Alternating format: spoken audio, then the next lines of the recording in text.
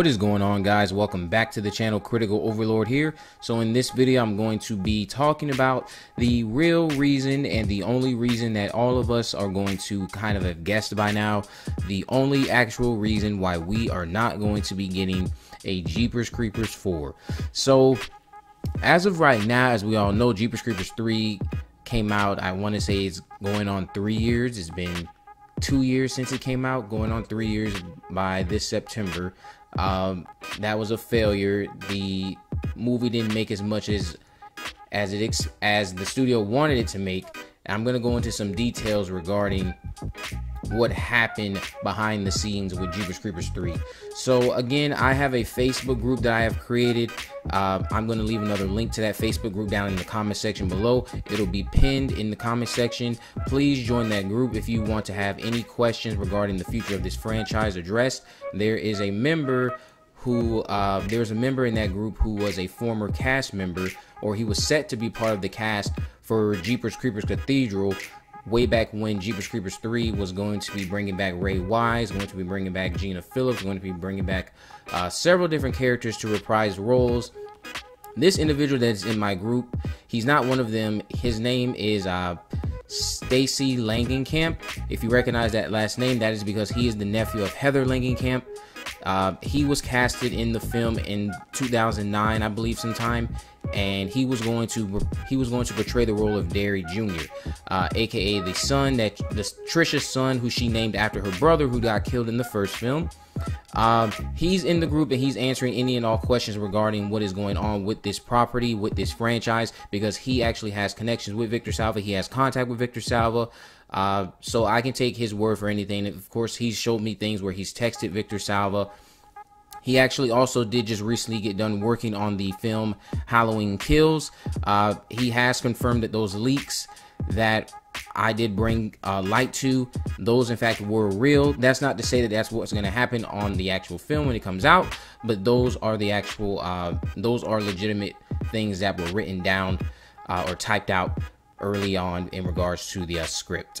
But getting back on topic, I kind of went off there with the whole thing regarding what happened with Jeepers Creepers 3. Stacy has actually informed several people in this group, including myself, that what was happening was the studio did not want to finance Cathedral. So what had happened was, I'm sure we've all heard this, they were willing to finance a Jeepers Creepers 3, but as long as Victor rewrote a script to fit within that budget, then that's what was going to happen. So that's why we got the Jeepers Creepers 3 that we got.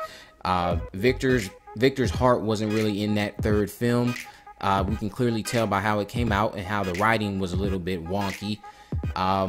What the studio was going to do was they were going to give a bigger budget if Jeepers Creepers 3 actually performed well. Well, I don't know how the movie was going to perform well when all it had was one night of release. Now, I'm sure that's not what they were initially planning on doing, but since so much stuff, other things that were going on with this movie were hindering it, and all the backlash regarding Victor Salva, that led to the movie only getting a one-night release, and then it came back for another one-night release. It's just not, that's not a good time frame for someone to make back a budget of a movie. Not something like Jeepers Creepers, where the property's been dead for so many years, and then the movie wasn't even advertised that great. But since Jeepers Creepers 3 bombed, that's why Screen Media, or whoever the studio was with that film, that's why they did not greenlight a fourth film.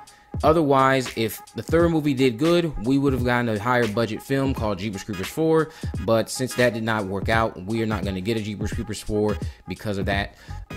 And really the only thing that's stopping us from getting it still to this day is Victor Salva. Victor Salva has the rights. He is the sole owner of this property. He is the creator. He has the rights to do whatever he wants to do with this property.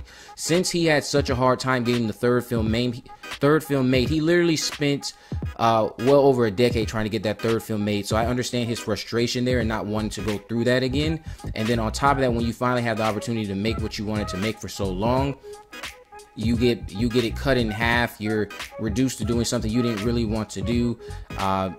So I understand that frustration there with him as a filmmaker, but he has no interest in wanting to further anything with this property as of right now. There are no plans for Jeepers Creepers 4 due to the fact that Jeepers Creepers 3 did bomb, and Victor Salva just does not want to go through the hassle of potentially getting stuck with making another entry in this film. My issue though is Victor Salva. I would imagine there are so many people who would love to take over this property and take the rights and give us a creeper film that we all know we deserve after waiting so long since 2003, the ending of Jeepers Creepers 2. Blumhouse, I could see doing this. The other issue, of course, is Victor Salva's history, his horrible history. We're not condoning any of his actions, but I feel like another issue on top of that is a lot of people probably do not want their name associated with something created by him due to the amount of publicity that his horrible past has gotten. And what's amazing to me is how Victor Salva's horrible past gets so much attention, but there's still people out here with the same backstory as him who are winning awards in other countries. I forget his name. I believe it was Roman Polanski. It's just so many things that I just do not understand. Again, we're not condoning his actions, but I just wish that he would kind of just settle down and say, hey, I know there's a fan base for this monster I've created. The Creeper has one of the most unique character designs. He's one of the most unique on-screen monsters we have gotten in the past 20 years, past decade, past 2 decades now.